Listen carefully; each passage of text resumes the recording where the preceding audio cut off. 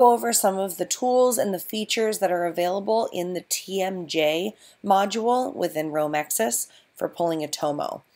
So when I open up my volume, I'm going to go up to the top of the screen here where it says Explorer, and I'm going to click on Explorer and select TMJ. What that's going to do is it's going to bring over my 3D rendering as well as an axial slice of my volume. So just by sliding this bar up and down, I'm just moving through my volume, and I'm going to slide until I can see the heads of the condyles. So typically I'll start in the upper arch, and as I scroll, I'm watching the heads of the condyles until I can see them form right here and right here. So next, I'm going to define where the condyles are for the software. So right over here on the right-hand side under TMJ, you have a Draw Right PA and a Draw Left PA option.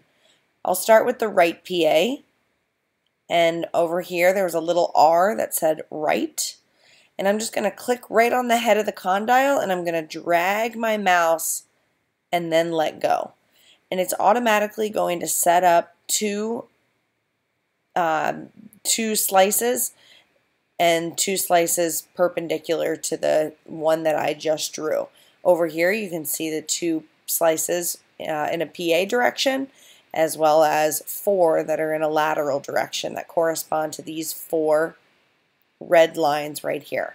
I'm going to go ahead and do the exact same thing on the left hand side. I'm going to select Draw Left PA, and I'll do the same thing on this side. I have a couple different tools that allow me to change how far apart these windows are, as well as how many slices that I have. So if I bring my cursor over to the wrench, right up here where it says Default Settings, I'm going to have a TMJ tab up on the top. This allows me to change how wide each of my slices are. So they default to 5 millimeters. But I can set them at whatever I'd like, and I can also change the cross sections for the PA view as well as the lateral view. Down here where it says 2x1 and 2x2, that's how many slices I'm looking at. So right here in the PA view, I can look at 3 slices if I'd like, or I can even look at 6 slices if I wanted 2 layers of 3 and 3. But typically on that, I like to just look at 2.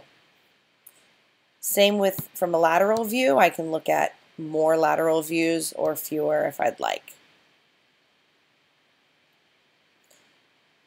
The other option that I have is to not look at such a high vertical view. And this little icon right over here where it says Define Data Range is going to let me essentially close the blinds on my condyle if I don't want to see such a tall, large image. And just by closing the blinds to focus in on the condyle region and click OK, you can see what that just did to each of my slices. It zoomed me in. So now as I slide this bar back and forth, you can see my little green slices moving that are 1.5 millimeters apart.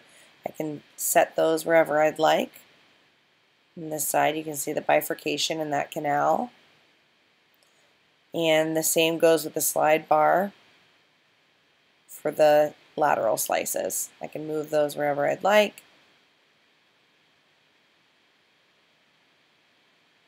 Wherever my cursor is, it also lights up, it illuminates the slice that I'm looking at. So you can see as I move my cursor from one slice to the next, it lights up on that axial slice just to help me orient myself. Hopefully that was some good little pointers to allow you to quickly pull a tomo.